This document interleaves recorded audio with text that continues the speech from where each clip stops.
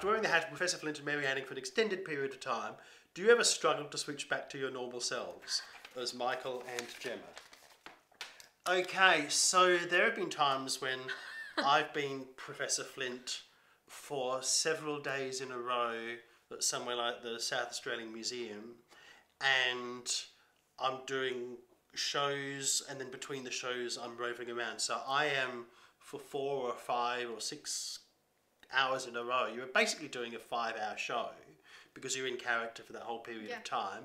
And yes, I have been known to go into a pub afterwards and say, "Hello, I'll have a schooner of beer, thanks." I've been known to be reading things afterwards to relax, and I'm reading with a Scottish accent.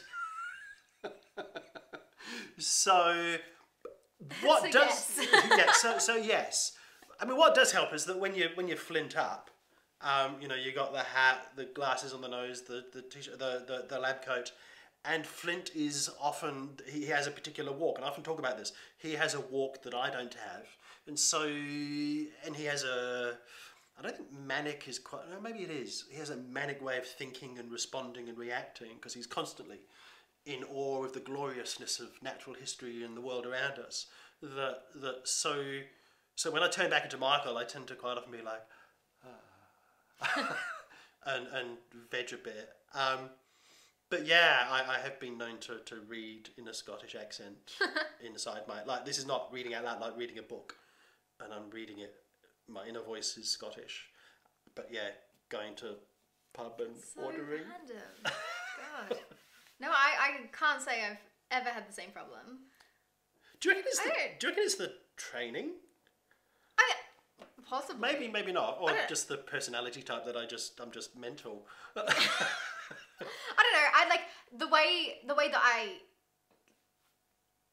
always, my first approach when getting into character. For some characters, it doesn't work, and I need to think of a new way in. But generally speaking, and what I do for Mary is, like, I use a lot of imagery, and I kind of visualize a new surrounding, and that's my like quick way into a character. So when I get a new character, I will create like a picture in my head of just like, it's a trigger picture. It's kind of the best description that I have of it. Yeah, and so like for Mary, it's like my trigger picture is like, it was the first beach that we went to with all the cliffs. And it's like, I can picture like everything kind of goes into like a sepia tone in this trigger picture because that's how I relate to the olden days. Kind of a sepia tone, you know, and I'm in my dress and I can feel it all on me, like how it sits. And I just kind of take a second to be like, this is where I am. You know, I've traveled back in time in my head and I'm ready to go. And then the second that it's called cut or I walk off stage or whatever I'm doing, I'm instantly able to just let go of that and be like, yep, I'm off. Yeah. I'm good. I mean, part of that's interesting too, because for me, when I Flint up, it's always the hat that goes on at the end. It's like, right, I'm him now. And I've had people talking to Flint or other characters, like I've been Father Christmas, and they're wanting to talk to Michael. It's like, Michael's gone. Yeah, it's like once you've hit that point, it's like, no, like I'm ready now. I need to go, and you can deal with Michael or Gemma later. Or like, I'll pass on a message to Michael if you like. Yeah. Oh no, scaffy glasses. Yeah, I don't know. So I've never had. It's always some of the behind the scenes videos are quite funny because you'll see me like running and jumping and be like, "Woo, Mary!" and then Michael will be like, "Okay, great," and instantly I'm like, "Oh yeah." Like it's, I don't know. There's something so funny about watching someone like click out of character. Yeah, because you sometimes you suddenly just stop to get. Just like mid jump, you're just like, oh.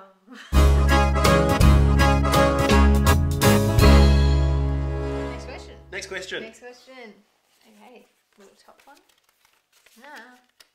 Maybe. Ooh. If not Mary, then who would be your next choice?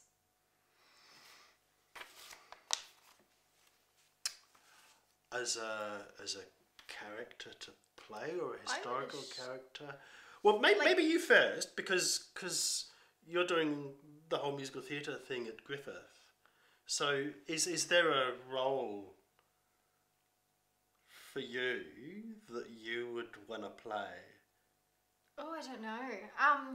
Like I guess that comes to mind that because like I'm also trying to relate it to like if I wasn't doing this project with you, what would be the next project that I would do within this heaps good realm?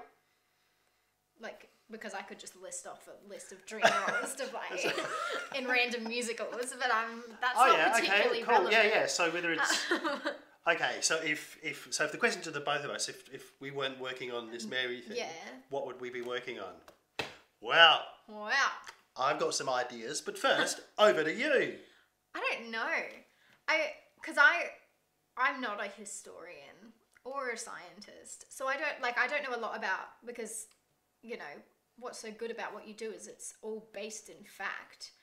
We don't just write random characters. I mean, we do sometimes, but even them are based in fact. But even then, so there's you like to find the truth, especially where there's truth that you can challenge and interrogate. And flip the points of view. Yeah. So I mean, we've done pirates, we've done Mary. What's another niche? I reckon. Well, I mean, as you were talking, I was thinking of the Big Book of Pirates.